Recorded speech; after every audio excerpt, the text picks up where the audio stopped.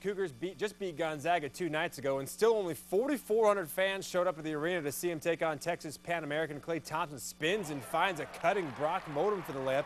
13 points for the Australian. The Cougs struggled early before finally getting it going. Marcus Capers, a rare three-ball. Cougs up 12 at the break. Then check out D'Angelo Casto spinning around the double team for the two-handed jam.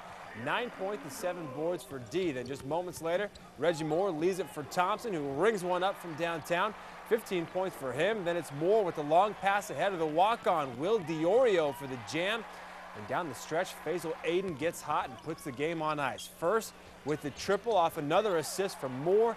Then he sticks the jumper after one of his wicked up fakes. Aden scored 11 straight for WSU and finished with 20 in a 74-52 win over the Bronx. The Cougs admit the sparse crowd led to their sluggish start, but they weren't making excuses. We shouldn't let that set our team back at all.